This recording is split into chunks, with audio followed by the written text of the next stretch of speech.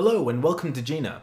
In this video, we will be exploring various features of GeNa Pro, including creating spawners, creating rivers, roads, and much more. If you wish to learn more beyond this video, GeNa comes with documentation which is located in Procedural Worlds, GeNa, Documentation. Here you'll find a complete guide on GeNa, as well as an added API reference. Without further ado, let's get started.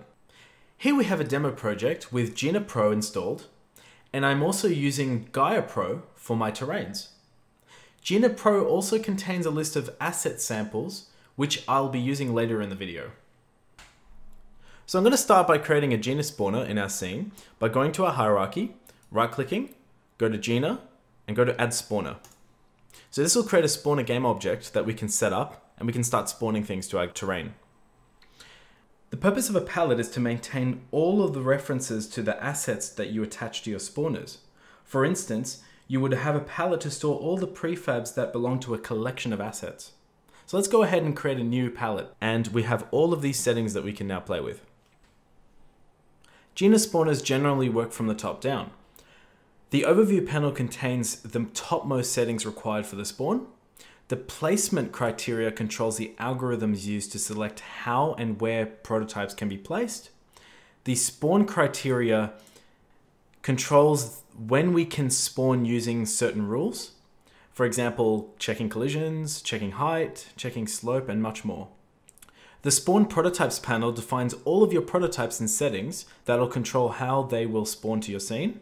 Then you've got advanced settings that you can manipulate and change.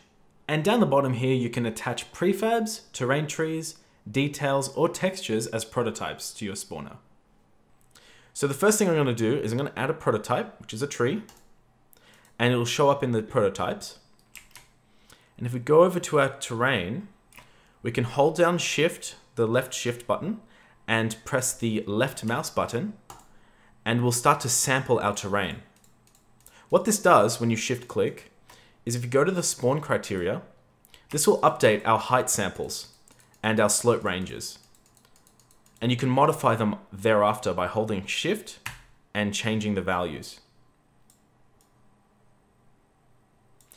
Now in this case, I'm going to let GeNa decide where the spawner's samples come from by Shift clicking. And let's say I want to spawn my tree right here. Now I'm going to press the left control button and the left mouse button, and we'll start to see trees spawn into our terrain. Now, on here on out, we can just modify the spawner to place the trees however we wish.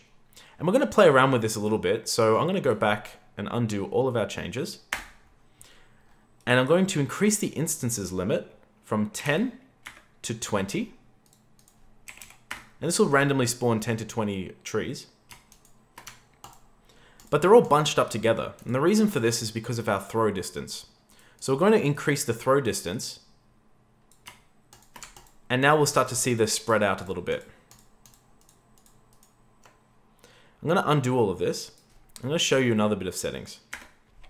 So the spawn criteria has all of these really nifty settings that we can use in order to modify how things will spawn into our terrain. So let's say we want a bunch of trees. Currently, we're checking collisions between the trees. If you hold down Shift and move your cursor around, you'll notice that there is a bit of a bounce. If I want this to be separate, I'll have to increase the bounds extents. And you'll notice when you hold down Shift, the visualizer updates with the bounds. So now the trees will be separate from each other. Once you have the spawner the way you like it, you can now make a prefab out of it. I'm going to create a tree folder and put my spawners in there. And now it's a prefab. So we can use it in all of our scenes. Now I'm going to show you how to make a prefab spawner. So I'm going to create a new spawner. I'm going to use the old palette that I created. And I'm going to go to my prefabs file and grab any one of my prefabs and ingest it into GeNa. So this is going to be a house spawner. So I'm going to Shift click, Control left click, and there's our house. But they are different sizes, so I'm going to change this. We're going to go to our placement criteria and change our scale output to be a 1:1. Now they're all uniformed. You can also adjust the height offset after the spawn by going into any one of the prototypes and modifying the position modifier later. So I'm going to raise it above the terrain a little bit by 2 and 3. A little bit high because it's off the ground, but I'm going to undo that and I'm going to modify this slightly, 1 to 2. And there we have it. Let's look at this other scenario. Let's say our game has all of these complete prefabs where when you spawn them into the terrain, they look like this. They're all complete, they have all of their layouts set up, and we want to do smart spawning capabilities where all of our fences and all of our entities snap to the ground. To do this, we're going to use decorators. So currently, if we create a new spawner into our other palette, and we click and drag our completed prefab into our spawner, it'll spawn as a complete prefab, which is not entirely what we want. So what we're going to do, we're going to look at our prototypes, and you'll notice that when you open up the details of this prototype, it's treated as one single resource. This is not what we want, because if you look at each of our prefabs, you'll notice that this prefab has a bunch of prefabs inside of it that we want to treat separately as separate objects in our spawner. This is where we can attach to the root a prefab unpacker decorator. And if we go back to our spawner, we'll have to re-ingest it by removing it from our prototypes and re-ingest it into our spawner. If you open up the prototype list, you'll notice that all of the nested objects have been included in the spawner. Now the purpose of this is so that we can have control over each one of the nested objects as we spawn our layout. If you switch over to dynamic, you can actually change individual objects to be snapping to ground, as well as the position modifier and the rotation modifier, and conforming to slope. So I'm going to show you another decorator that we have, where if you open up your prefab, we can actually attach another decorator to our nested prefabs, where we can modify the transform component separately. This is called a GeNa transform decorator. I want all of these objects to snap to ground, so I'm going to tick snap to ground, and you can modify your positions accordingly, depending on which objects that you want. So save this prefab, go back to our spawner, and let's re-ingest this. You'll notice that all of them have been set to dynamic, and if you open up individual ones, you'll see that snap to ground has been set. So let's go over to some hill over here, and let's start spawning our houses. See how all of the individual pieces are snapping to ground? This is very useful because we can now smart spawn all of our objects and villages.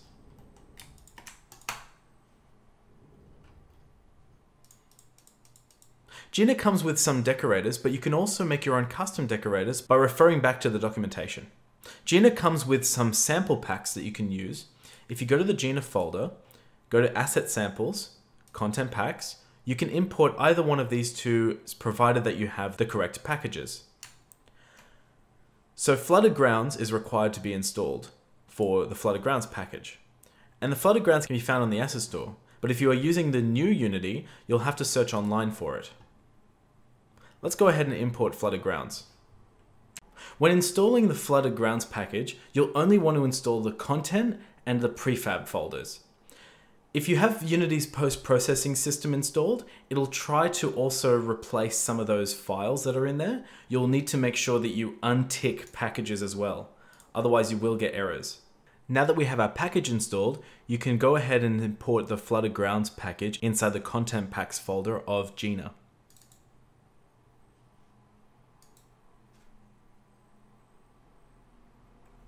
This will import a Content Packs folder inside of the Procedural Worlds folder. If we go to our spawners, you can click and drag one of these spawners out to see what they spawn.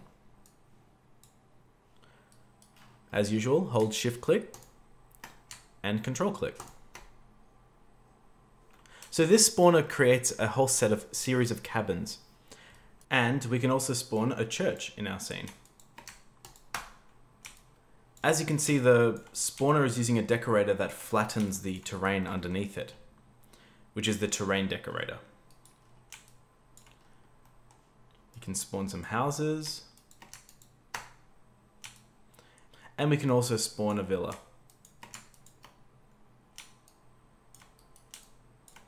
And there we have it. So let's say that we wanted to spawn a river along this little ridge over here. What we would do is we'd right click, go to GeNa, and go to the river flow option, and you'll create this sampler object that you can use to create a spline that will allow you to modify and create a river. So I'm going to start a sample from about this high, and I'm going to create a river, and it will show you graphically where the river will flow. So in this case, it's going to go from up the ridge down to here into the river. And I'm going to create a river spline. So GeNa has the capability now of creating splines and modifying them. And also it has the ability to attach special extensions to the spline so that you can perform operations along the spline.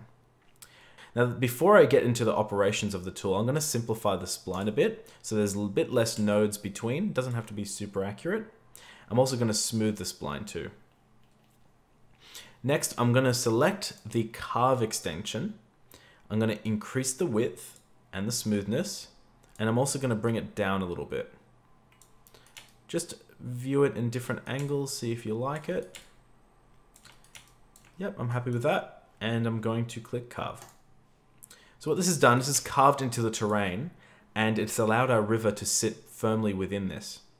If we go to the river extension, we can also increase the start flow to make the river have more volume.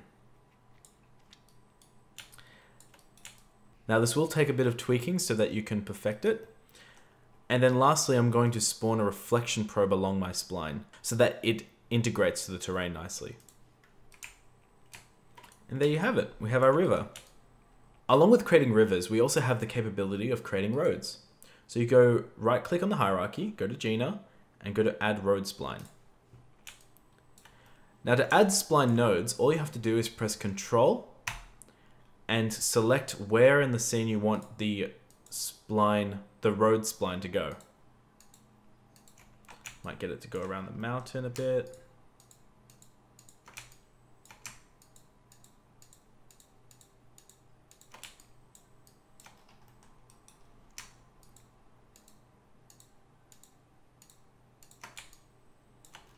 Get it to go through our town.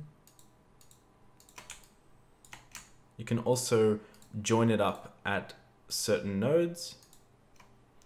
It will create intersections. Move this away a little bit. I'll also create a joint from here over to this town.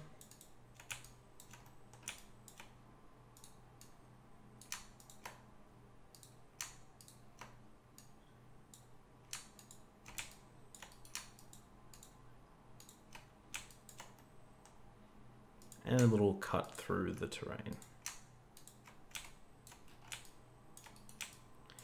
Now, along with the same carve extension we used before, we can also carve into the terrain where we want our roads to sit. It's important to do this so that the road doesn't cut into the terrain as it does when you first spawn it. So as soon as we carve into our terrain, you'll notice that it sits perfectly around our terrain, like it's embedded into it. You can also fix up some areas if you don't like the way that it generated it by undoing and moving those nodes around.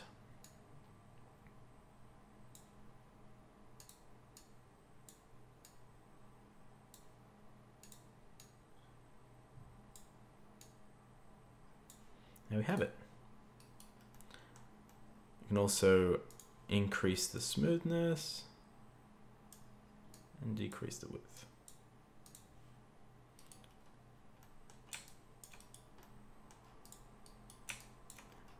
And lastly, if you're using Gaia to spawn biomes, you can spawn your biome and GeNa integrates well with it.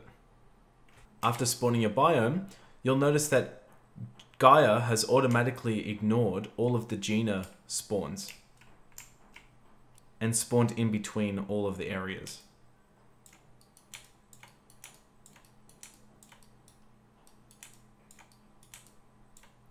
And there you have it. Be sure to take a look at the documentation for anything else you wish to learn in GeNa.